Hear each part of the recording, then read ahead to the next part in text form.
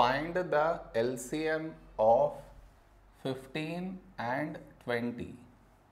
To find the LCM, first we should frame it in this way. See, 15, 20.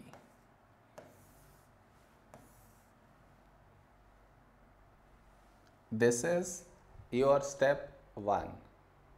Next, for this number last digit is 5, so we take 5 here. So now here we have 15. When do we get 15 in 5 table? 5 3 is 15.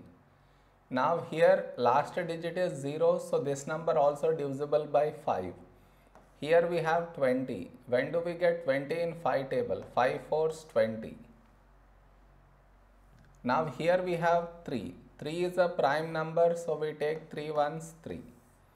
4 is not divisible by 3, so 4 you write down as it is. Now here we got 1, so we focus on to the next number, that is 4. 4 is nothing but 2 2's 4. Now we got 2, 2 is a prime number, so 2 ones 2.